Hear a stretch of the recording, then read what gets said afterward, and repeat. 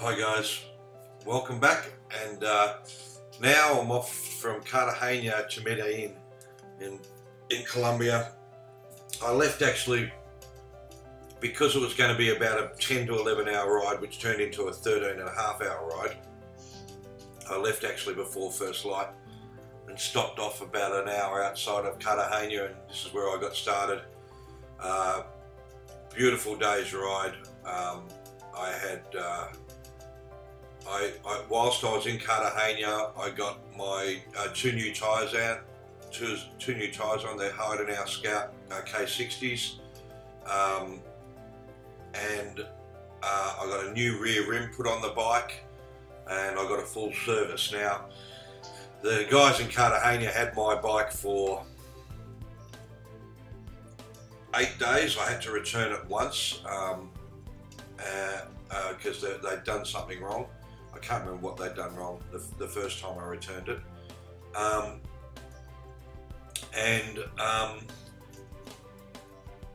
Later on in this trip, once I got into Medellin, I realised there was something they'd done wrong also, because coolant was spewing out of my, you got to watch out for the doggies there.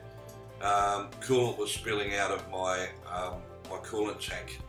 Not only that, the front tyre, and even though I'd had it back in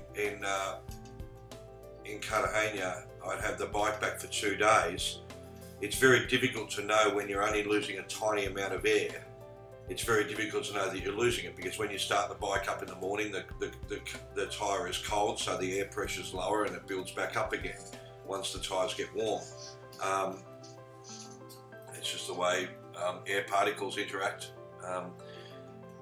with friction and stuff like that. So I didn't realise until I got a consistent heat in the bike that I was actually still losing some air from the bike. It was really slow. It was only like 1 psi every 4 or 5 hours, or 1 psi every 3 hours or something. But on this trip, I'd lost about 4 or 5 psi over the trip, which, with my experience beforehand, I knew was going to progressively get worse, you know. So for me, it was going to be a frustrating time, and I was only spending 2 nights in Medellin, yeah, I was pretty annoyed. But I didn't find out about the coolant. I mean, you'd never know that what they didn't do is there's a little seal ring, a little O-ring that goes on the around the cap of the coolant, and they hadn't put that back on. So until the bike gets hot, you don't know that that the bike's overheating. And I didn't notice anything when I was just test riding it around Cartagena. I didn't notice anything until I got to Medellin. And if you've ever been to Medellin, you'll know that the traffic in and out of the city is insane. I got there late, so I got there at people closing, people going home from work. I was going into the city, and it was insanity. It said like I had 20 miles to go. I was in a place called Bello, and I thought, it says 25 miles, yet it says 1 hour and 10 minutes, and I'm thinking, 1 hour and 20 minutes, that can't be right. It wasn't even 25, I think it was like 20 miles. So yeah, I ended up having to stop my bike on the side of the road for about an hour, waiting for it to cool down to continue on, which was just deeply frustrating after a 13.5 hour day. Well, it ended up being a 13.5 hour day. Should have been around about 11 to 12, but beautiful riding through the mountains and in Medellin, on the way to Medellin, and was starting to really get a feel for what I was going to be in for further down the road, going through the Andes, and it's just spectacular. But this was more pasture land here for the first part of the trip, and it was spectacular. It was really a beautiful day's riding. A lot of little towns along the way, so it was, you never got a real consistent long stretch of going pretty quick, and as you can see with the dogs, they're freaking everywhere, and so you've always got to be a little bit wary of them. you'll find that through towns, if you're going pretty slowly, they'll come up and have a crack at you, you know. And I found the best way to deal with them, if you didn't have any cars behind you, was to whenever you get dogs coming at you, if you can stop, just stop, because they'll just look at you and go, hey, what the friggin' hell are you doing? The game works like this: you ride slowly, I try to bite your legs, and I bark really loud at you, and then you keep going, you accelerate and keep going. You don't stop, and when you stop, they just look at you and go, what are you doing? So, and especially dogs around towns, because they're used to having people around, and if all they were doing is biting people walking around, then they'd be shot dead. So you just, if you can stop, you just stop. The thing about accelerating, it's okay to accelerate, but when you're in a town and you've got people around and all this stuff going on, that could be a bad idea, because you're more than likely you're not going to be able to outrun the dog, because you're not going to be able to go fast enough. So the best thing is to just stop, just look at them for a second, they'll walk away, and then just slowly move away. It became increasingly a problem as I kept going south.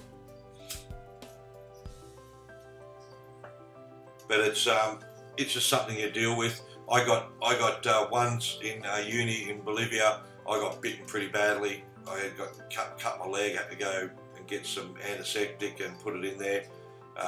There was about 5 dogs through it. It was like, and that was another thing too about accelerating. Like I was going through, it was like pothole after pothole, so there was no opportunity to accelerate other than possibly making it even worse for myself. So these are the guys that cut it. These were really nice guys. And as you can see, the KTM dealership is a pretty slap-happy affair there.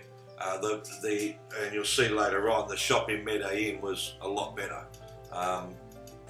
It was a real professional-looking shop, and those guys helped me out. They took my bike.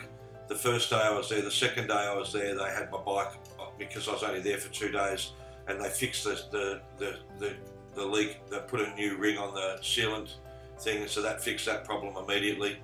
But they couldn't do anything with the tyre. They didn't have enough time, so I had to just deal with the tyre. But they were really nice guys. The guys in Cartagena were really nice as well, but they just didn't, you know, it was my fault because they just weren't equipped to handle a bike like mine. And since I've got back to Miami, I've realised that they've also, you know, all the dealers are supposed to log when you get a service, and they didn't. Only out of the 3 major, Mexico City, Cartagena, Mexico City, and yeah, so I had 3 major services along the way, and only one of them logged into the computer that I'd had a service, which I think was Mexico City.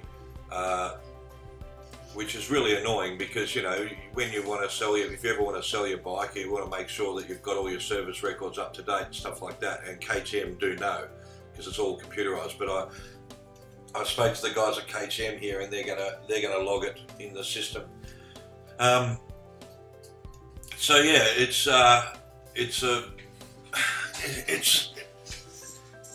servicing your bike will be an issue, whether you've got a new bike or an old bike.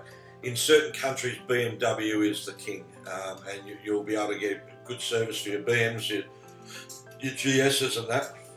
And there's all Kawasaki and Honda, all these that you'll have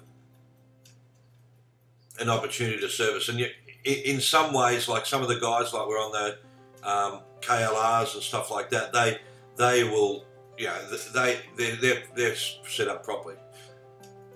There's a nice little dinner. They're all set up properly, you know,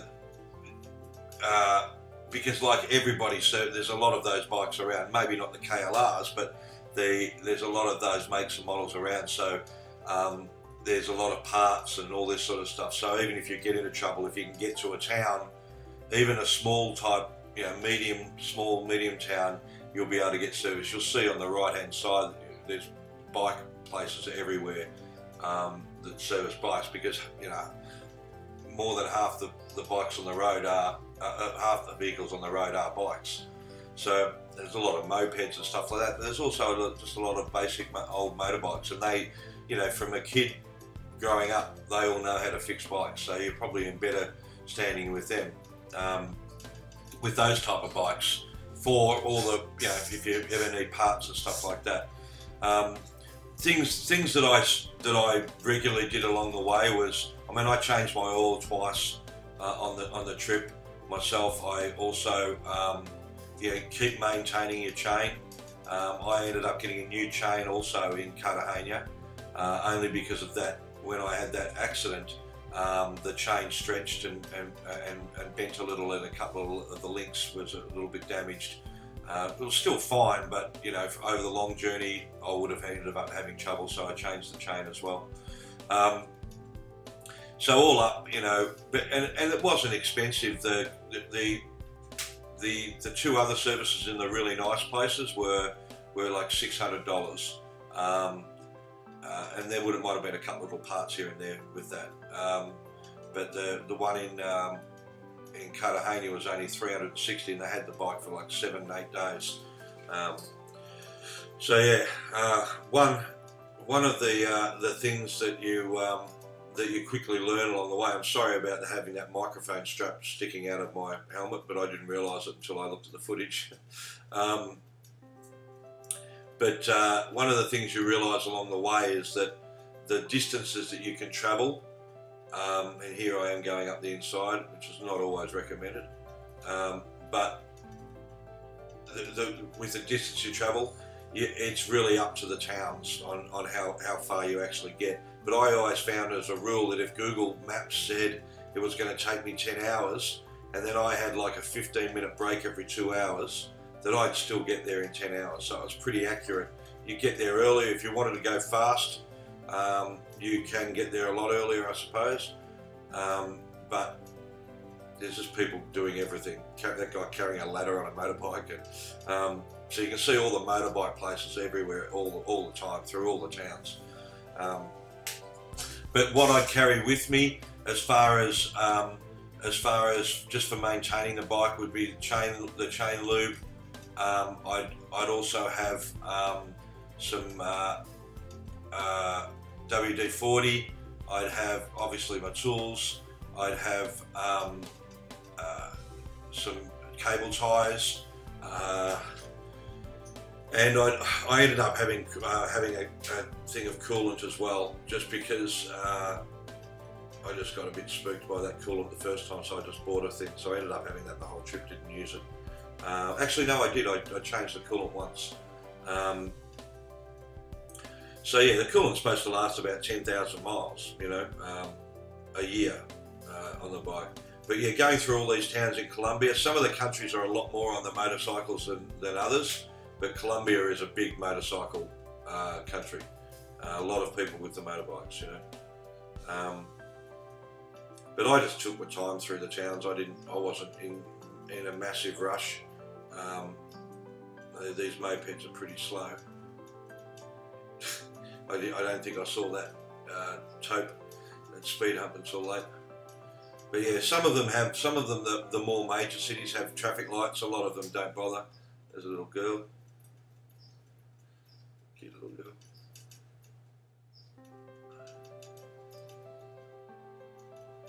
Yeah, so this trip ended up being about 700 kilometres, about 408 miles, I think. And it was a nice day. So I hadn't been riding for a few weeks, so it was just great to get back on the bike and get out there. I had a really great time in Cartagena, relaxed, did a fair bit of work over a few weeks with my business, and unfortunately I didn't get a chance to do anything with videos because, again, I mean, the internet was pretty good at the place I stayed, but if you left the internet inactive, this is a really annoying thing about hotels is, you know, especially hotels that are remote, where they have passwords for their Wi-Fi. It's just so silly. I mean, everyone, if you've got a remote hotel, why have passwords for Wi-Fi? Anyone outside of the hotel is not going to be able to access it. But the really annoying thing was, even if you're uploading a video, if there was any, these are those flip-flops, Samba Sol flip-flops, and I've got a pair for Colombia.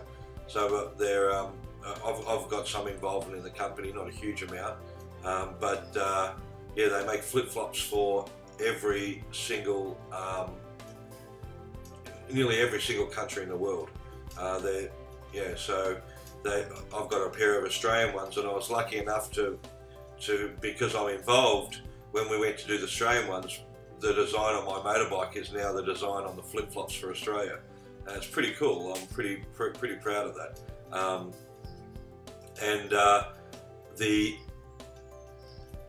Yeah, so the design is a flip-flops for Australia. But the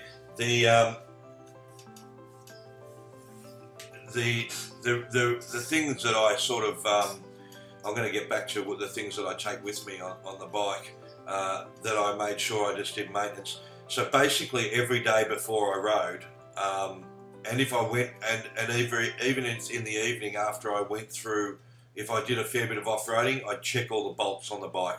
So all the protection gear, just do a quick check over to make sure nothing's loose, because if you end up losing a bolt, you might not be able to get the same type. I ended up losing one from one of my side cases, came right off. I'd lost the nut, but I kept the screw. So, you know, but that's going to happen, 100% guaranteed. That's going to happen, especially on a long adventure like this, that you're going to lose it. So if you've got regular type nuts across the board, then and bolts, then I would basically just take a couple with you, just a couple of spare ones. But doing a little check over the bike. So I check the chain tension.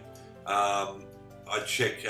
You can usually tell if your chain's a bit loose anyway. I mean, when you go to accelerate, if there's a bit of a clunk as you accelerate, like a bit of a pull, like it's like pulling the rope tight. Each time you accelerate, you'll know that you'll need to tighten your chain. With your chains that's going to happen over a long period of time anyway. And normally you're going to have enough give on your to be able to with any chain to be able to make it a more tense. You're not going to. There was one guy I met, an Italian guy in Patagonia, that had a BMW, and we maxed out how much you could put on the tension, and it was still loose. I mean, that's just poor maintenance from the people he hired the bike from. This is not 100% advisable. But this is the sort of thing you see through towns with the trucks and all that sort of stuff. You just got to make your way through as much as you can. They're all going pretty slowly, so. So as you get higher up into the mountains, you'll find that there'll be water on the road in certain places, and it'll have rained there recently. So, but the rivers were absolutely chock-a-block full. They were flowing crazy. Like, there's no way known anyone could swim in any of these rivers. I think I've got a little video up a bit further about that. I used to, because I had the second phone, I could stop quickly and take a photo every now and then when I was on the road, and as long as there wasn't too many cars behind me, I used to do a bit of that. But preferably you'd actually stop and have a bit of a look around. I stopped a bit further up here and took a few photos once the river crossed onto the left side, because it was insanity, the amount of the amount of water that was flowing. I mean, if they ever had hydro there, it'd be amazing. And then you'll find also on the side of the road where they set up these little like wash stations where they can wash your bike or your car and stuff like that. You'll see them on the right. That's where there's a lot of water on the road. And so all the trucks, they wash the trucks, maybe for $1 or something, a few dollars or whatever they do. They're all set up to do it. And there's all these hoses just spewing out water all the time directly from because the pressure coming down from the thing, I gather they can, but it's can get a little bit slippery when you're not looking for it, you know.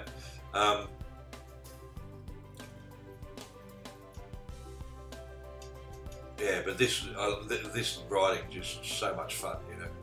You don't even realise you're doing a lot of miles when you're when you're riding on this sort of stuff, it just feels so much fun. You do get tired though after a long period of time of doing the twisties. Your arms do get a little bit tired, but it is so much fun. And then getting stuck behind trucks all the time as well. You got a bit of acceleration. That's a bit risky, that one. That was a little bit too risky, that one. But with my bike, like, I had so much power, you know, you just got to make sure you've got enough room to get through. All these stops here with those cones, they're military stops. You can choose to stop. Sometimes they're not military stops, they're just people trying to make you slow down to sell you something. But a lot of fun riding through the mountains. I mean, it's one of the real pleasures of on the trip is having the ability, the opportunity to ride through these sort of mountains and then look down out of the side and think, wow, that's just so cool, you know. It doesn't look like there's a lot of room there, but there is. I had plenty of room, you know. Yeah. So the only downer on this trip was is going to be coming up soon, and that's where I witnessed an accident where a kid got killed. I was a fair way away. I was about 400 yards away. As I was leaving the town, I saw him do what he did. It was just outside of a town, and again, it's a thing you've got to be really careful of through towns, because that's where everyone's in a rush and people are, you know, trying to jockey position and get in and out of trucks and stuff like that. And, yeah, this kid just came out from behind a truck, and there was another one coming the other way. There was no room on the road, basically. It was like two lanes right next to each other coming out of a town.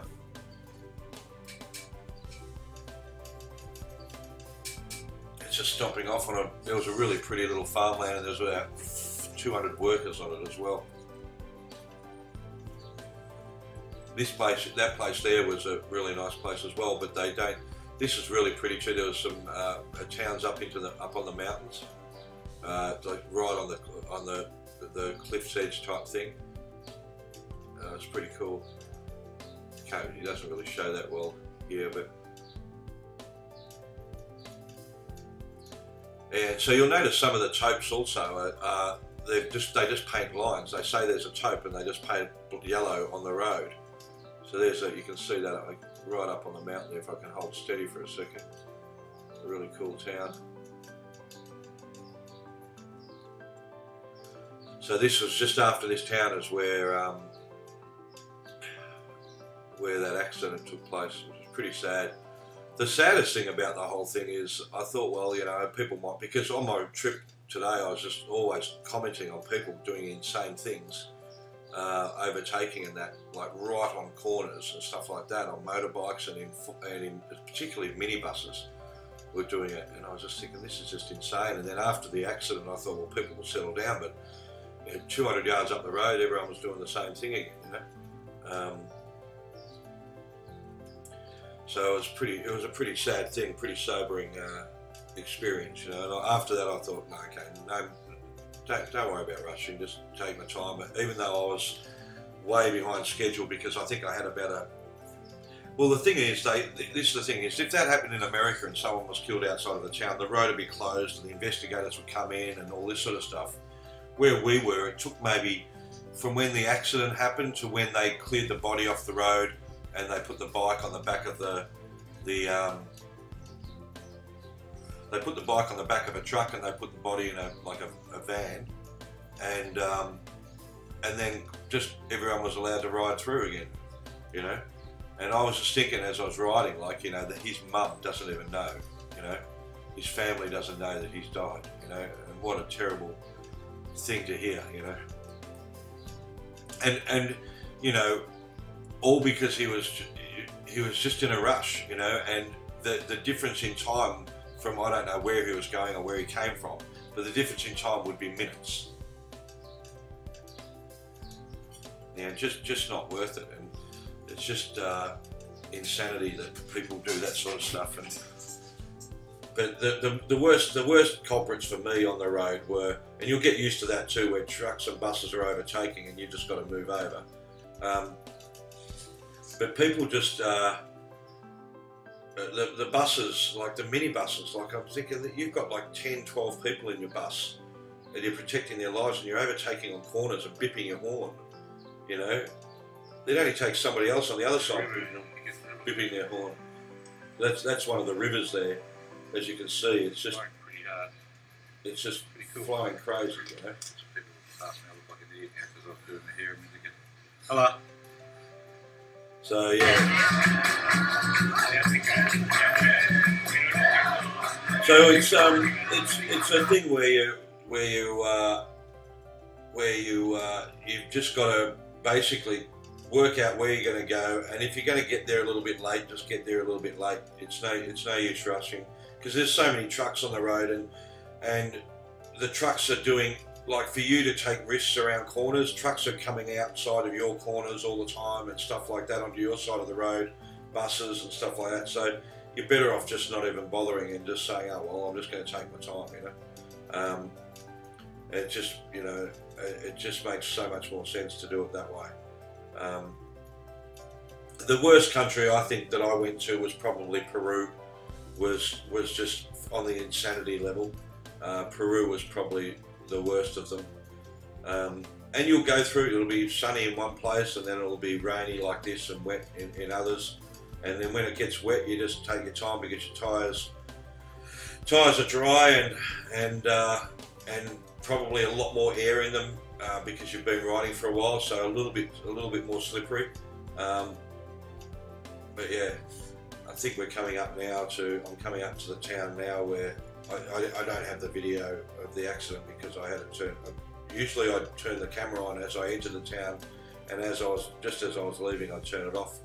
I turned the camera on for a few minutes after the accident. But what happened was the cops just stopped everywhere, and everyone was just riding right up really close to it. And I thought, just give the people some room, you know. And then they ended up taping it off. But people were riding up past me, like, you know, 5 meters from the body. Like, I stopped about 40, 50 meters from the body, and I just thought, oh, I'm just going to stop here. I didn't really want to see anything anyway, but they were just standing there. Like, within a minute, the police were there, and all these people were there, and they were just standing around. So I knew the guy was dead. No one was trying to help him or anything. Yeah, he was completely flattened. Yeah, it was just, this is a town that it happened in as I came outside of this town, and you'll see here. So the body is there up on the left.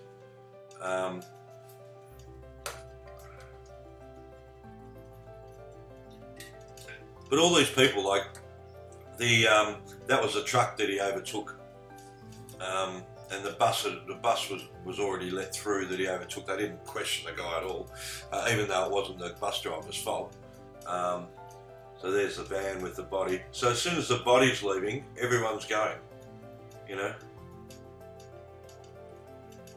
And the thing about it, after I was actually talking, and they just loaded the body in the truck, and the van left like 10 seconds after they put the body in the truck, in the van. But the thing about it is that everyone just started riding crazy again straight away. You know, no one had any thoughts about it at all. You know, it was just really weird. It was a really, you know, sad experience. And then, you know, to have people next to you like chatting and laughing and stuff like that, I felt sick, you know. But anyway, it's a sad thing, and yeah, there was about a 20-25 minute wait all up from once the accident happened to when it cleared. But yeah, so yeah, sad moment, and it wasn't the first I'd encounter either. But nearly all the accidents that I think pretty much every accident I saw, except for one between two trucks, was actually in a town. And you know, nearly all of them were that I saw were 100% avoidable, just from people being rushing and stuff like that. but yeah, some of the other riders I'd spoken to had also witnessed one. One witnessed. So there's the body up there on the left. One witnessed a lady getting hit as she was crossing the road, an old lady, which was, which you see a lot where they walk out from behind a truck, So and again, it's through a town, spectacular views here though. So yeah, I'm getting closer here into Medellin, where I'd spend a few nights, get my bike to the KTM in Medellin, where the guys were absolutely fantastic. I stayed at a place called the Charlie Hotel, which was a pretty expensive hotel. However, it was a really, really cool hotel. Internet was pretty good, but the most spectacular thing was the balcony. That's 100% the correct way to do balconies. They probably overdid it a bit. You had your own barbecue area and everything on the balcony, and so they could have a private chef come up and cook you. Teppanyaki, I think they call it, a grill where they can cook you in front. So if you have guests, they'll actually send a chef up there. Obviously, you pay for it. I didn't do that, but a really good setup undercover with a really pretty view down at the I stayed in a pretty nice area in Medellin, near the square. And there's another bus driver just overtaking around corners. But it was a really, really great hotel that I stayed in.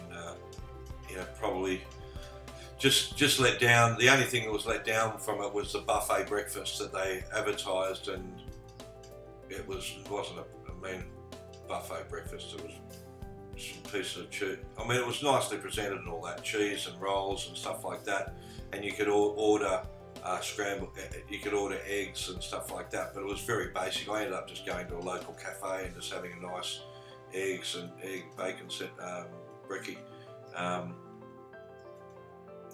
But yeah, so now I'm basically heading back down into Medellin now, and this is where I found out a bit further on. I found out that my coolant was my coolant was leaking everywhere, and the purple fluid was spewing, purpley blue fluid was spewing out all over the road, and I basically got up, the engine heat got up to like 1 bar before friggin' badness, so I was right up the top. So I ended up basically having to just take the bike in the middle of traffic, take the bike off the road, and just I sat for about an hour just waiting for the bike to cool down, and the traffic got a bit better. But I was pretty happy to once I got in there, and then I knew I had to go and find the KTM guys, and I can't remember what day it was that I got here, but I only had 1 day where the shop was open, so I don't know whether I spent 2 nights or 3 nights here. I might have spent 3 nights here, I'm not sure, I'll find out. But it was Medellin is a really pretty city, and there's lots of things to do. You can go up on the cable car all the way up the top, which I did, which is really cool, and some really fantastic restaurants. It's one of the more expensive cities it probably is the most expensive city in Colombia. Maybe in the nice parts of Bogota, it's expensive too, but yeah, so this is coming into Medellin, and you can see it's now the sun setting, and I'm still probably about 1 hour from even though I'm only about 20 miles away, I'm still 1 hour from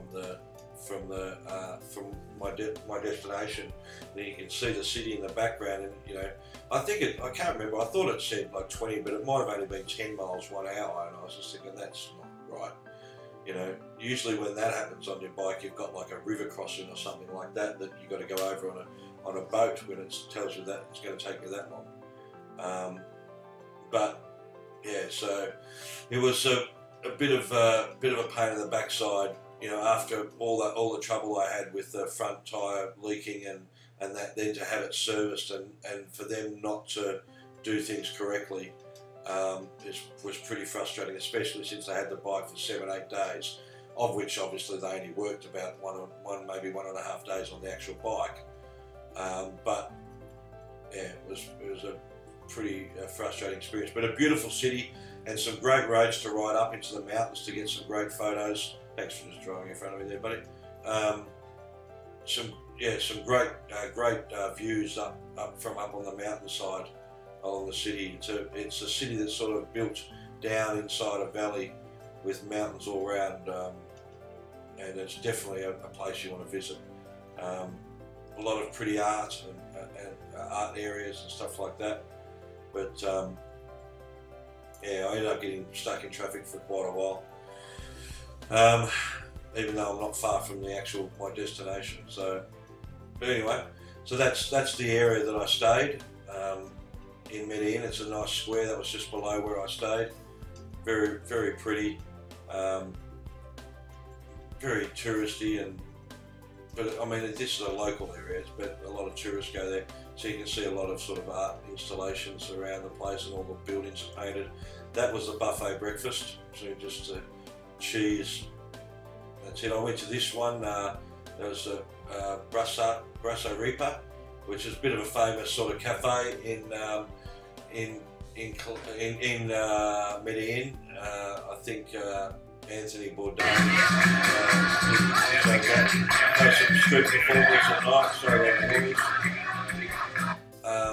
that's where we have breakfast at the hotel. I think I've got some photos of upstairs. So yeah, this is the upstairs area. So that's the balcony. Fantastic, isn't it? Really great place to sort of relax, and I aired out all my gear and had a little bit of a sleep on that as well. But a really, really nice hotel, and definitely, if you can afford it, definitely one to have a go at. There's some views from outside the city. It looks a lot better when you're actually there in live. It looks pretty awesome. That's another view of the city there. Pretty awesome shot.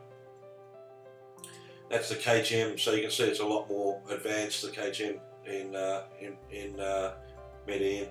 But anyway, guys, as always, questions and comments below. Thank you.